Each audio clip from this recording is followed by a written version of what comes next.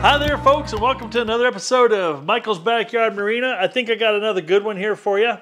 I did a video a while back where I showed you how to replace the broken skeg on the bottom of your gearbox on your outboard. I did it by, violently, let's just say it was violently, smacking the gearbox and knocked it across the room and then proceeded to reattach it. Now, keep in mind that was an old gearbox, didn't have a lot of use for it, and I wouldn't intentionally just destroy a gearbox, but I also repaired it. What we're going to do in this video is people had asked several questions, and they'd say, well, that's great and all, you were able to put the broken piece back on that you had. Yep. But the other comments were, well, when you break them off, you can't always find them. Well, that is very, very true. Because you're either hitting a log or a rock or something, and the piece you broke off is gone. Well, this video I'm going to show you what you do when that piece is gone and how you get it back. And how you repair it so it's as good as new or good enough to close to new. So, we're going to jump right in. And the folks of you that have been following my videos and we worked over here, I got it right here. I'm touching right there. The 1983 50 horse Evinrude that we're going to put on the Banana. Some great color suggestions, some great ideas coming in. I encourage you to go back and watch that video if you haven't already. And, leave your comment as to what color you think I ought to paint that outboard. And if you guess the same color as I do and I randomly draw the same color guess as I paint it, and you're in the United States, because of shipping I have to do that, I'm sorry. If you're in the U.S., the contiguous, the connected part of the U.S., make a guess. You might win yourself a free hat. All right, we're going to jump in here and we're going to show you how to repair the broken off skeg, how I'm going to do it. Now, I'm going to say this, and I always think about things when I'm editing. Oh, I should have said this, should have said that. Well, there might be some of those things. But I'm going to show you a couple of the things that I'm doing, because not everybody has a MIG welder or spool welder or a spool gun with aluminum wire to weld some of these things back together. Some of you don't have a bunch of fancy tools. I get that. I'm going to try to show you the most basic way to do this that you can do with minimal amount of cost. And I'm not going to say minimal amount of effort, because it will take some effort and it will take some skill and you will get frustrated. Unless you have some special skills that nobody else in this world has, you might be frustrated doing it the way I'm going to show you. But I'll be honest with you, this will be the absolute second time. What you're going to see happening in front of you will be the second time I've done this procedure. The first time I've done it was on the one that I broke on purpose. This one I'm repairing a gearbox on a 1975 Mercury 20 horse, and it had a piece broken off, and we'll get into that, and we're going to put it back together. I also have not just the one I'm going to do. This video will be just the one, but I also have another one here. Whoa, stay back on there. Get back where you belong. Has a broken off piece right here. I'm going to repair that one. And stay tuned to upcoming videos, because you can see how big of a chunk is missing off of this one. This is the 1983 50 horse. A big chunk is gone. Is there other stuff I wanted to tell you about? Yeah, maybe there is, maybe there isn't. I don't recall. At this point is where I had realized for the first few, let's just say segments of the video, I forgot to turn the receiver on the wireless mic on the camera, and we have silent movie. So I'm going to do a little voiceover on that part, and we'll add that in and fix it all up so it'll be, not just good, but good enough. I appreciate all the great comments you guys have been leaving me, and I really appreciate the feedback. I appreciate all the tips you leave. It's amazing. I've got some of the greatest fans, I think, on all of YouTube, and I just want to give you guys a big thumbs up for that. Hey, and don't forget to give me a thumbs up if you like the video, and don't be afraid to subscribe or share. Let's grow this channel. Let's keep the content coming. Let's keep the education going, and let's just do what we like to do most, folks. Let's play with some outboards and some inboards and some boats, and let's just keep this going. All right, let's jump in. I'm going to show you some of the steps we're going to go through, and let's see how this thing turns out. I've got high hopes for it, but let's just see how it turns out. All right, here I'm pointing out the fact that this has got a crooked edge here, and I'm trying to blend into this surface, and the fact that this skeg isn't exactly broken off and it's straight any longer. So what I'm pointing out here is that we're going to heat up this piece with my propane torch until it's uncomfortably hot, you know, so you can feel a little bit of heat radiating off of it, and it's going to get all the molecular properties dancing around in there, and then once it cools off, it's going to lock it right into place and just give it that, you know, firmness again. This will allow us to move it around freely, and then when we're done, you know, banging it around, we'll be able to work with something that's straight versus trying to start off with something that's crooked, which is very important. Now, as you can see here, I'm kind of demonstrating how I'm heating it up and warming it up. I'm not getting crazy here. We're not trying to cook or melt this thing at this point in time. We're not trying to make it hot enough to even solder at this point, or aluminum weld, gas weld with at this point. Once we get it where it's good and hot, you know, I'm going to put my hand over it and kind of go, yeah, that's pretty warm. And then I'm going to take it over the anvil here. And I've got a soft side and a firm side of my hammer. I'm going to use the soft side of my hammer to kind of bang this around a little bit, because it's less, let's just say, less harsh. But I'm trying to get the last little bit of this skeg that's bent, just kind of flatten it out a little bit, make sure everything's straight and true. Light taps, you know, make sure you're sitting flat as possible. Maybe lift it up, push it down, whatever you're going to do to kind of massage this around a little bit.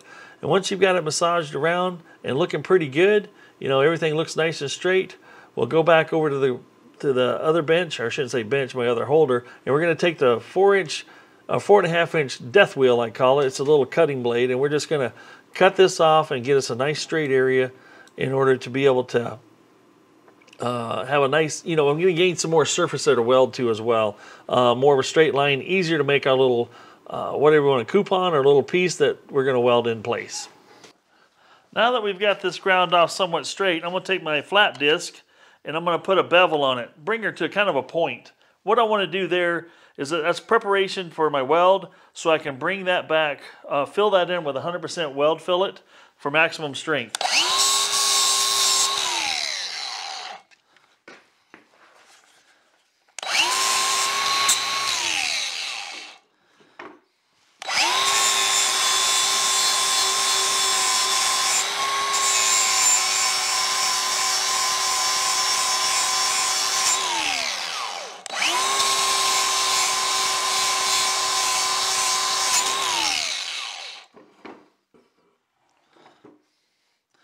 Do an even amount from both sides.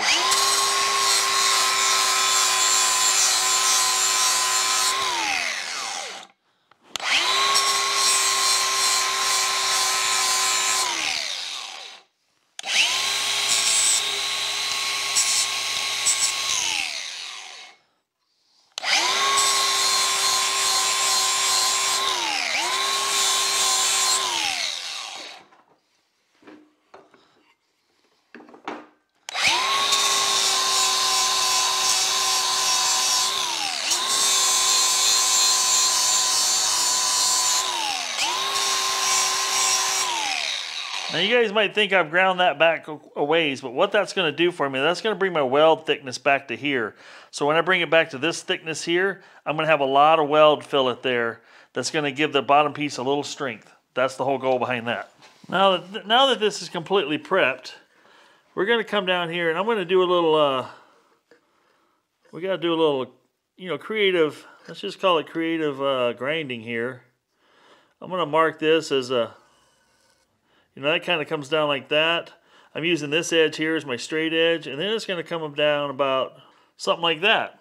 That's what we're going to attach back on here. Now this is a little bit thicker than this material here, is what you want.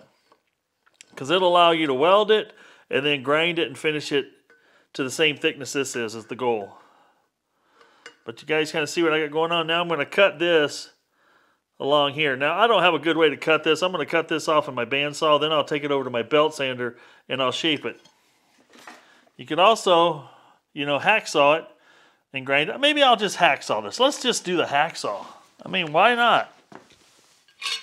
I got a hacksaw with a fairly new blade in it. It's actually brand new. Let's just see what we can do.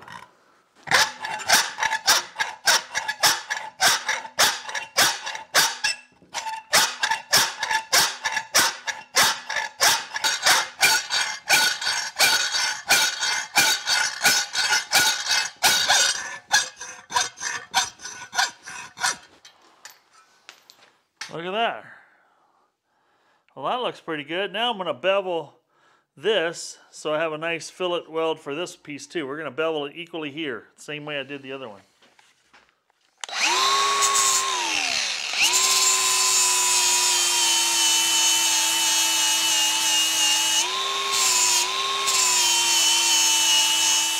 Okay, we got the bevel ground on both sides here. Now, you might be tempted to go and grab that with your bare hand, and I did that a second ago, and it burnt the living poop out of my finger. I can't feel anything on my fingertips right now. See, we got a nice little knife edge on there now. Now you can see we got the beveled piece, and we got this piece we'll be able to do just like this. You guys can see how that's already going to be starting to turn out, right? Now the hard part, how do I hold it while I do all this torching? Well, I'm going to show you what I do. Now I'm going to tell you folks, this is about as redneck as it gets, but this is what works for me. Is I have to use a pair of channel locks, and I use the jaw opening, and I use a little bitty C-clamps, and I clamp my two pieces together. Now it's held in place, so I can actually put my weld right in here, fill all that in. And it's holding it, and I can get everything on both sides this way. Well, I guess all that's left to do is the doing it. And heat control is one of the hardest things to get used to. If you're learning how to do this, I'm going to tell you right now, you might fail the first couple times you try. But you got to try it. So we're going to go ahead and get after it with the heat here. Now these freshly ground surfaces should weld up just fine. Because they are fresh, there's no oil. If there's any contaminants on here, we would be burning it off.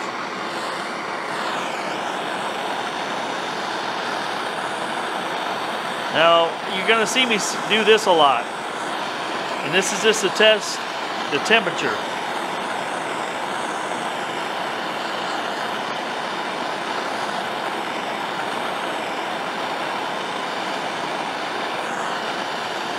See how that rod melted? But see, it's not wetting out. And what I mean wetting out, it's not flowing into the joint yet. That means the material's not warm enough.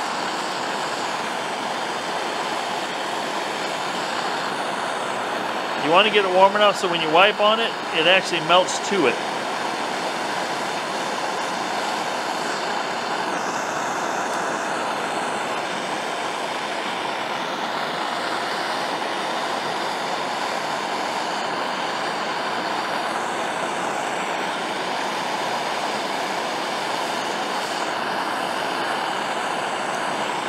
And when you start to get close, you'll feel this get sticky. When you grab your welding rod across it, you'll feel it like kind of sticking a little bit.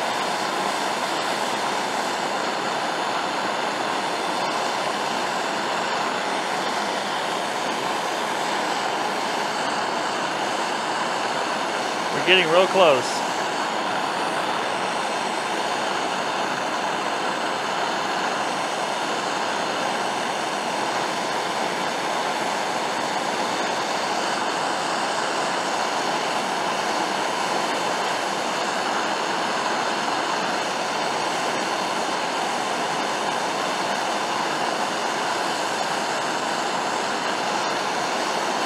There you can see it starting to wet out. Looks like it's stuck to it.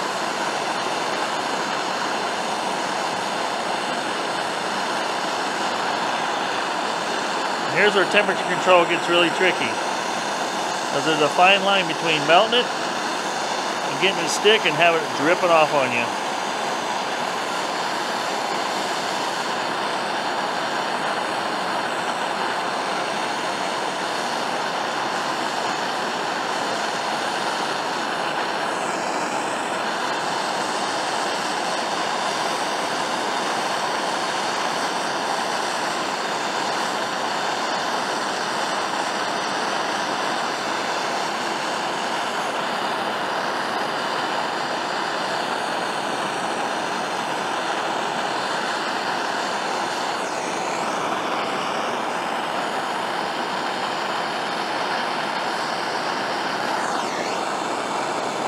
You see that puddle there?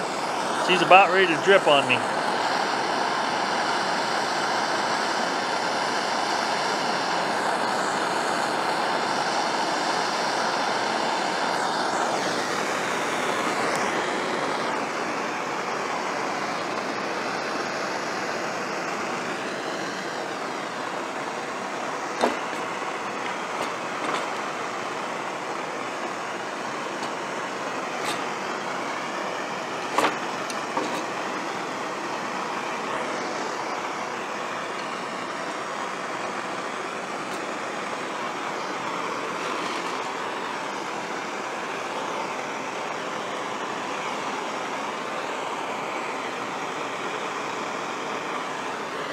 Now what I did is I'm flipping it over. I'm going to work on the other side now a little bit. I'll let this end dry, cool off. I'm going to work this side a little bit.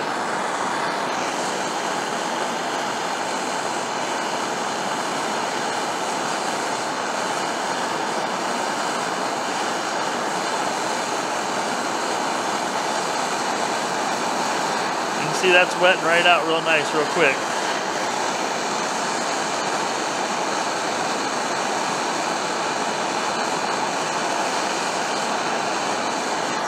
Now we want to get this weld clear up on this area here where we ground. Remember, this piece is still thicker.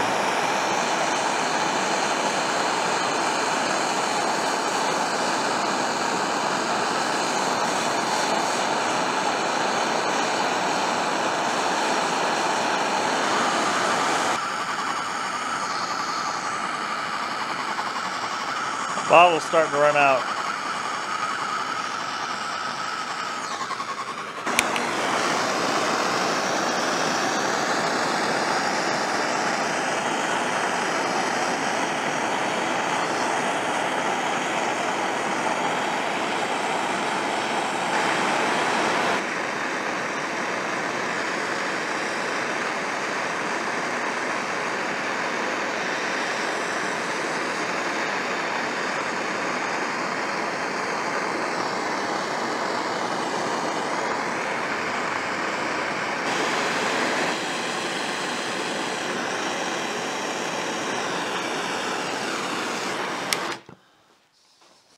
Okay, this side's looking pretty good.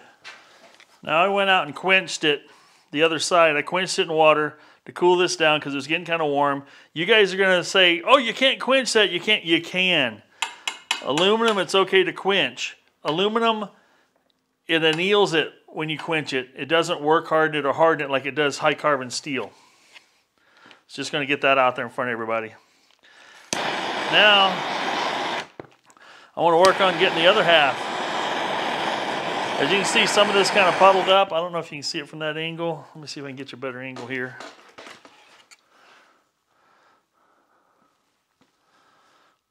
You can see how this kind of puddled. So I'm going to work this side. And it's ideal if you get this as level as possible while you're working on it. Your puddle will lay out better.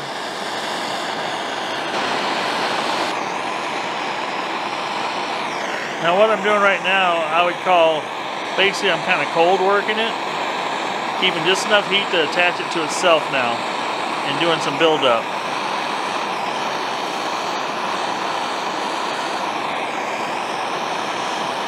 I'm actually putting more heat into the rod than I am the material. You can see it wet out every now and then.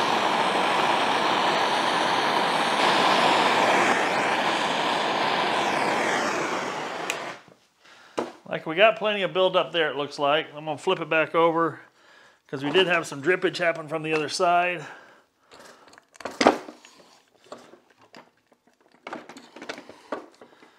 We're going to try to touch that up a little bit. Now this buildup's okay, but it's kind of sunk in a little bit here. We got to do a little filler.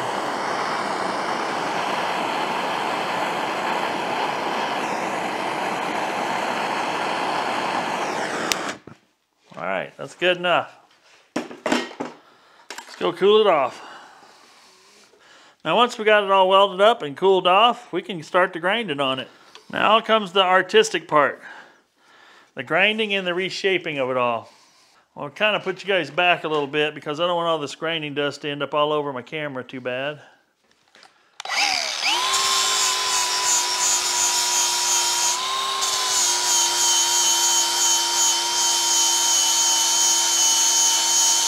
As I'm grinding here, I'm kind of favoring the thicker piece first. And I'm going to start, and I'm working it down till I can blend it. Now I'm going to bring you in a little closer. You can see now we're starting to blend in with things. We're starting to get things to feel similar. This is still the thicker part. So we're going to grind on a little more.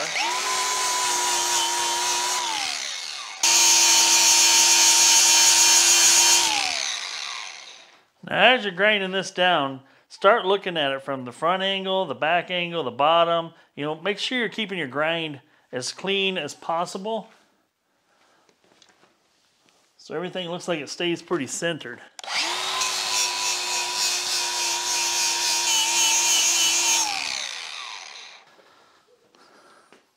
Now as it starts to take shape, I know it's hard to see. This looks like it's got a lot of glare on it. That's because it's so shiny. But now I'm going to work, I've been working the wheel this way, now I'm going to go this way a little bit and start watching the blend. Because this thing has a taper to it, slight taper.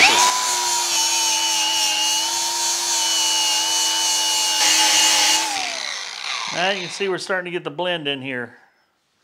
We're starting to get that blend to come right in. That line, that weld line edge should just about disappear when you're done. Let's flip it over and do the other side now. We're getting really close to being done. Now when you're getting right down here to the very end, you got to keep channeling your inner Bob Ross. You know, you got to put a little happy little curve here and a happy little blend there and stuff like that.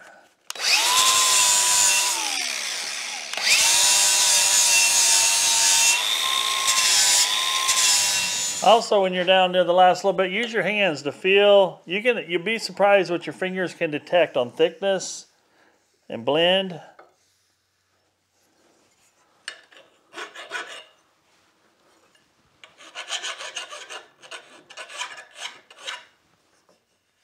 My gosh, that turned out so good. Basically what I'm using the file for is just get rid of the burrs and the sharp edges. Should hold until the next rock. But now you can see that the tip here is, just down below the tip of the prop. That's where it should be. That turned out great.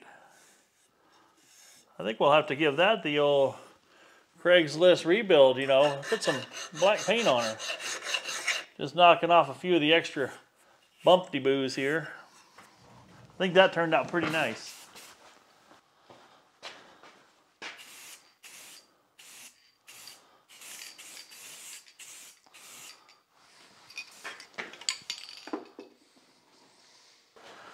Well, there you have it, folks. This is done.